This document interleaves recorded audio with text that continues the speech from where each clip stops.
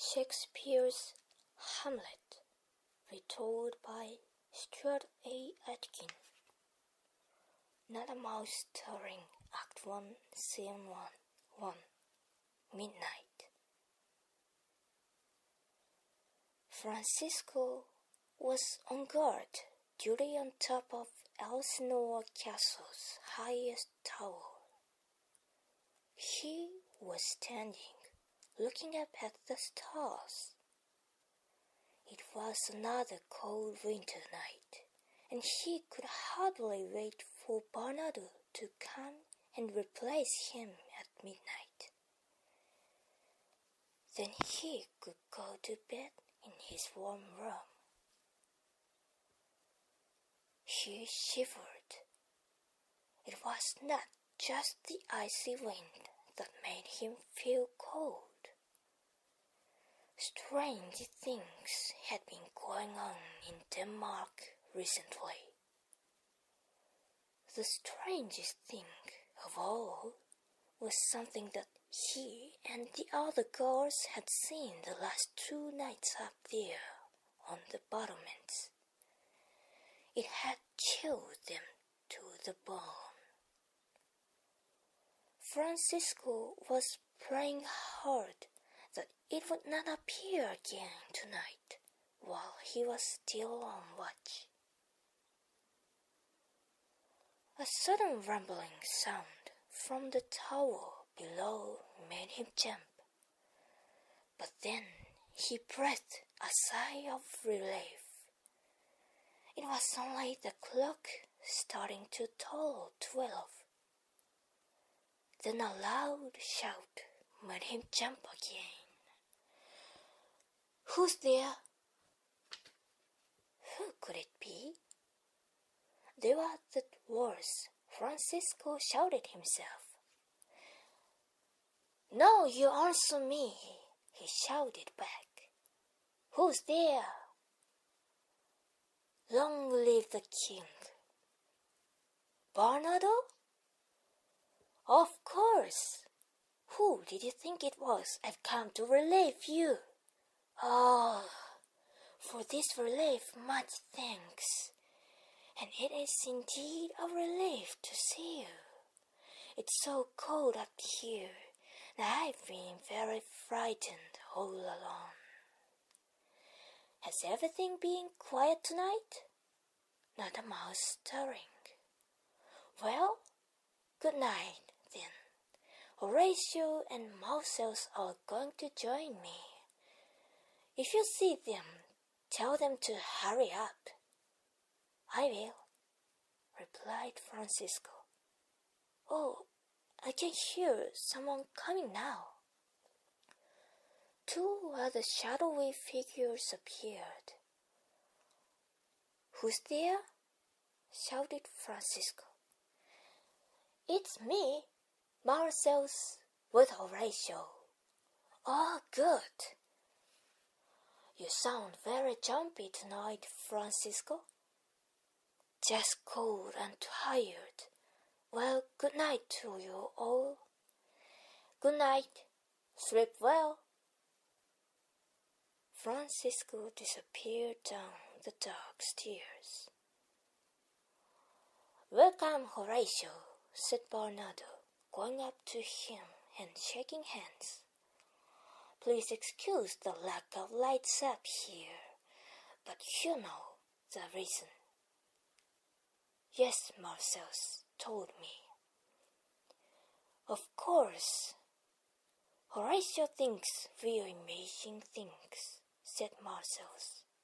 "That's why I invited him to join us so that he can see the thing with his own eyes.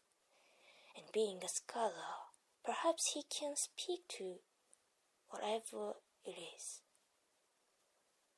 "That's right," said Horatio with a laugh. "I certainly don't believe in ghosts or anything like that, so I don't think I'll have to speak to anything besides you and the cold night air up here." "Well, we'll just have to wait and see. we've definitely seen something these last 2 nights, during the midnight watch. They all sat down to wait in the cold. Occasionally, Bernardo or Marcellus would get up and walk along the battlements, gazing out into the darkness.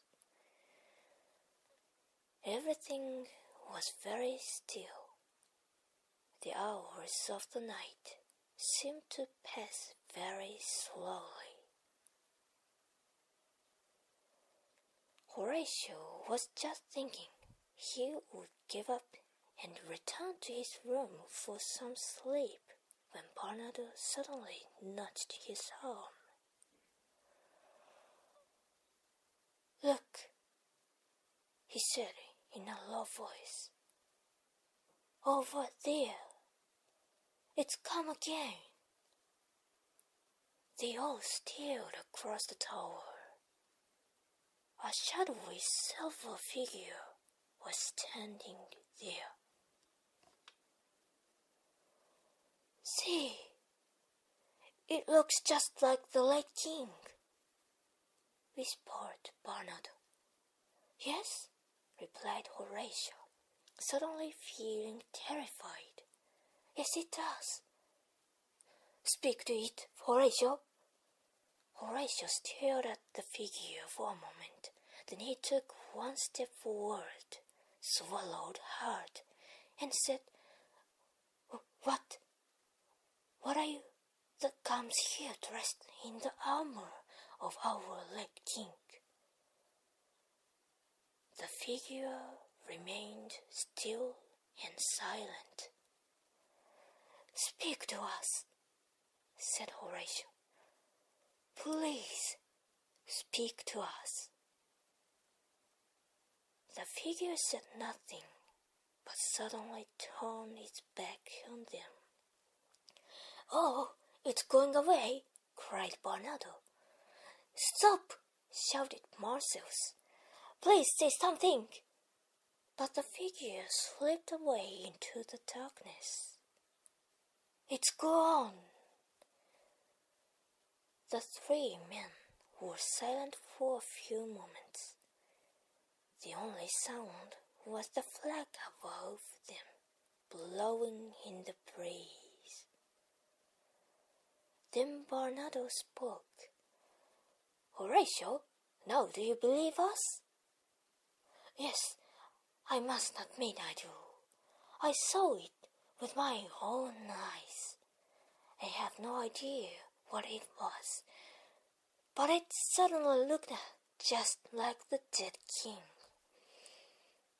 I fear this means trouble for Denmark. My friends, this is deeply worrying.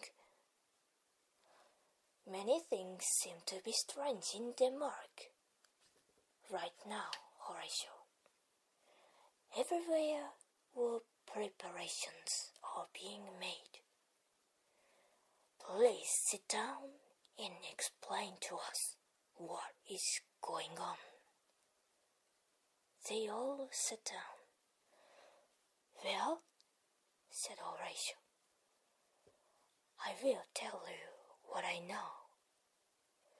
You will remember that old king Fortinbras of Norway tried to take over our country, but he was defeated by King Hamlet and killed in battle.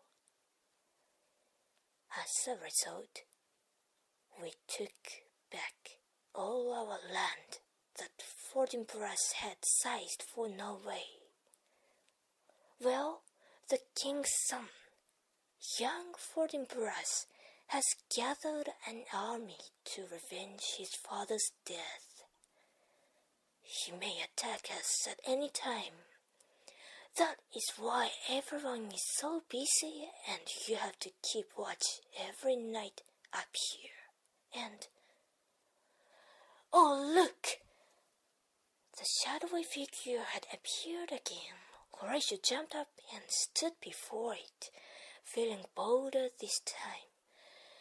"If you can speak, Please say something. If we can't do anything to give you peace, tell us what it is. The figure stared at Horatio for a few moments, and then its lips began to move. But just at that moment, they heard the sound of a cock crowing in the distance. The figure turned away at once and disappeared. "I'm sure it was about to speak to us," said Horatio.